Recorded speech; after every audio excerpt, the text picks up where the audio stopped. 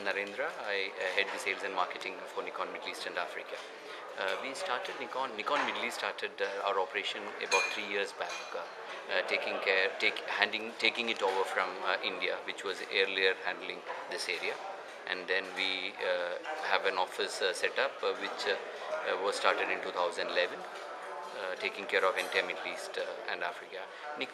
After Nikon came into this market, yes, we were there as a brand which was selling through our distributors into the business partners. But after the office is set up, we started understanding the customer needs better, which means including the consumer as well as the dealer and business partners. I think with that we started getting into the market. When we opened our office, we were like in DSLR, of course there are only 2 players, and we were like far below what we are in the global market. After we opened up the office, we have now become, in many months we are number 1, and we are trying to maintain that position in the case of DSLR. In the case of the compact cameras, we have come a long way. Our share was like single digit shares when we started the business. Now it is 2 digits and number 1, number 2 kind of player in the digital still camera.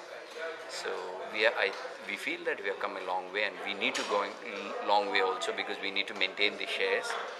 So it becomes really important for us to do the things right, and then to understand the consumer more in order to maintain the shares that we have currently.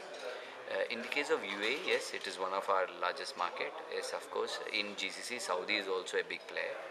So in Saudi, yes, we have become absolute number 1 in both the categories. So it's doing quite well. UAE is big challenge, yes, but we are trying to achieve the position. Distributor has been very helpful after we opened our operation.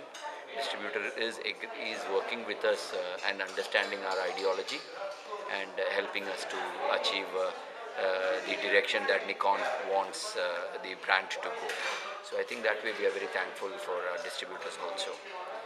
We have a managing director who is Mr. Takashi Yoshida. He works on the principle that we need to first understand the consumer. Without understanding the consumer, the brand cannot succeed. So that's the ideology that we work in, and then that is what is helping us to achieve our numbers. How important is the African market for Nikon?